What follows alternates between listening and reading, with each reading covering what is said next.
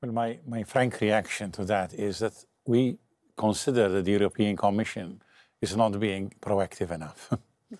When we are talking about democracy, when we are talking about fundamental human rights, when we are talking even of rule of law, we are talking of the most fundamental values of what makes us European.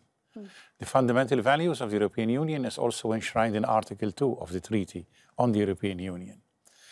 Now, I can understand that the Commission would wish always to interact fast with the governments of the respective countries.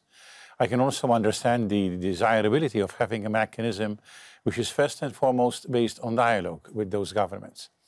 But then we need also to ensure that the citizens of our respective countries are looking towards Europe as that entity, as that institution, as that even conglomeration of countries together that is there to defend our rights.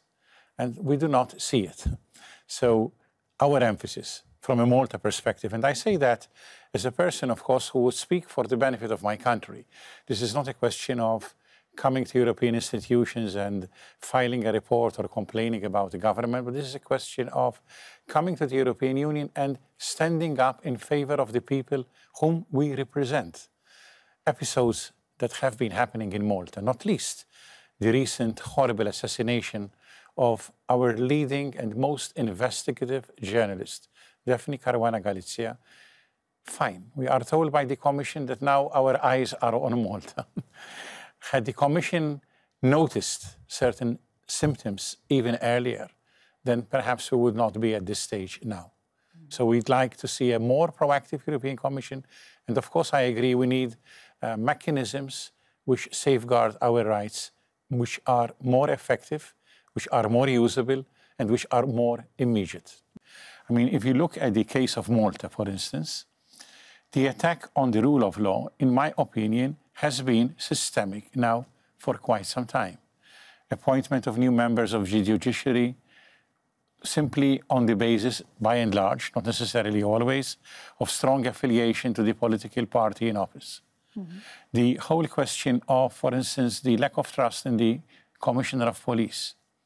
We have at the moment in Malta, in the period of 4 years, the 5th Commissioner of Police that has been appointed. Why did we have to go to 5 different appointments?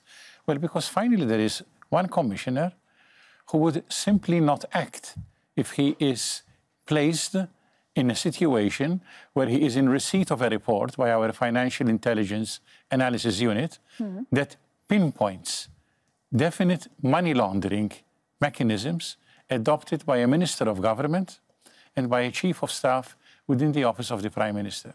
Now, this is just to give examples. And of course, we have the assassination of the journalist who was exposing one scandal after another. And now she has been silenced.